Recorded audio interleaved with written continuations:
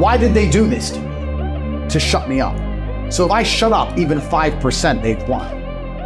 I'm letting my enemies win. Do you understand how that hurts my soul? Yeah, because there's still things here you're not saying. I can sense it. Yeah, but then you have to understand that perhaps... Well, now you know the consequences of saying that. It's not even the consequences. Perhaps the most intelligent thing for me to do with my masterful Aikido is to just continue to coil the spring and to allure to certain ideals, or to give